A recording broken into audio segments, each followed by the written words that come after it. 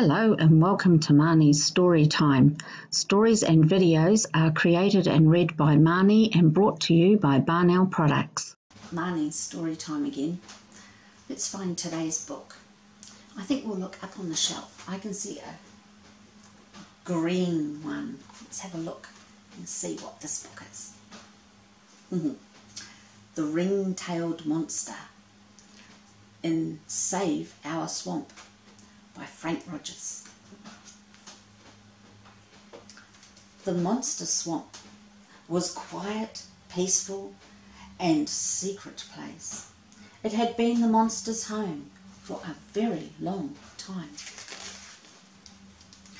One morning, Ring-Tailed Monster looked out of her mud mound and she smiled.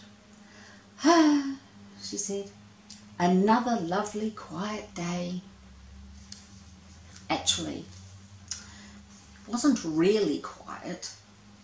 The monsters were singing and laughing, the birds were whistling, and small animals were chattering. But it was the kind of noise that made monsters liked, because there were no cars, no stereos. Very quiet otherwise. Ring-Tailed Monster loved nature, and she loved to wander through the swamp, talking to the birds, the insects, and the animals. They liked Ring-Tailed Monster too, and always told her all the latest swamp news. Which families were moving in, which families were building new homes, who was having babies, and who had just moved in. That morning, Ring-Tailed Monster was introduced to a new animal and arrival, the pink pajama bird. "Pleased to meet you," said Ring-Tailed Monster. "Excuse me for not getting up," said the pink pajama bird, "but I'm sitting on my eggs." Ring-Tailed Monster smiled. "Will they hatch soon?" she asked. She didn't hear Pink Pajama Bird's reply, however, because all of a sudden there was a tremendous roar from the edge of the swamp. The animals were terrified.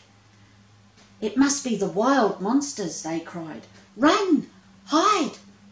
Everyone scattered. Ring-Tailed Monster heard the roaring noise again. "That doesn't sound like the wild monsters." Bravely, she crept out and peeped through the leaves to see what it might be. Coming slowly across the swamp, towards her was a huge bulldozer. It knocked down and crushed everything in its path as it prepared the way for a new road. "Oh," gasped Ring-Tailed Monster, "that thing is flattening the swamp and we're all in danger." Frantically, she rushed away to warn all the other animals. "Can't stay here," she cried. "You'll be flattened. Come with me."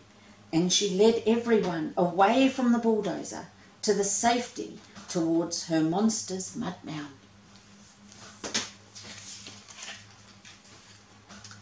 But when they got there, Hairy Monster told them that he'd seen the bulldozer too, and that the mud mounds were right in its path. "Means we'll have to move and leave," said Curly Top Monster. "Leave?" exclaimed Lesser Spotted Monster. "But this is home. All live here. We must save our swamp."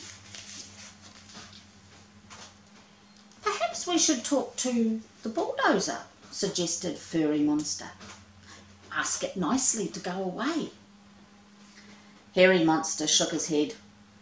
"I don't think it would," he said. "It looks more bad-tempered than the wild monsters." Just then, Ring-Tailed Monster gave a shout. "Where's the pink pajama bird?" "Oh no!" All the animals gasped. They'd forgotten about the new arrival in all the excitement. "Got to save it," cried Ring-tailed Monster. "Going to get flattened."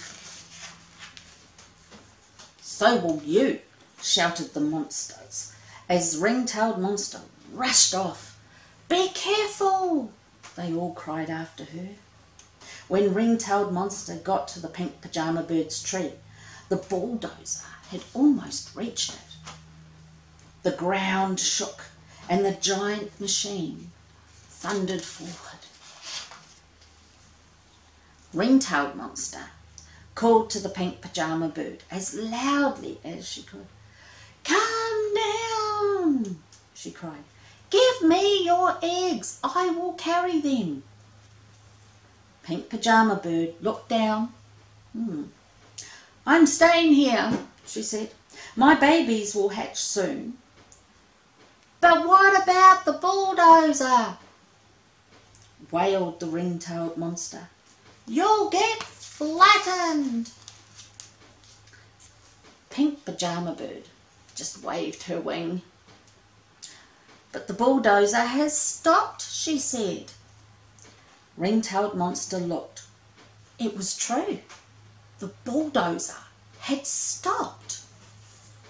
Not only that, but people in the bulldozer were watching and listening. "That's a pink pajama bird," they cried in absolute amazement. "That's the rarest bird in the world." "We can't flatten that.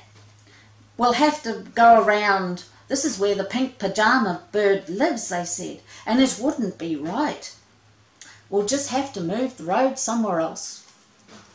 So the bulldozer turned round and trundled away, never to be seen again. "Hooray for Ring-tailed Monster and the pink pajama bird," cheered the monsters.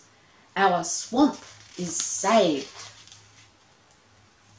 The monsters were so delighted about not having to leave their swamp after all, so they had a big party. And all the animals, the birds and insects were invited, and the guests of honour, of course, were the ring-tailed monster and the pink pajama bird and her 4 newly hatched pink pajama chicks.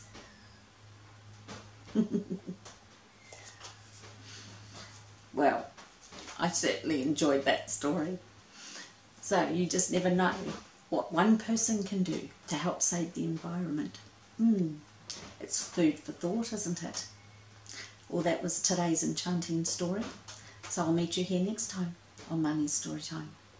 Bye.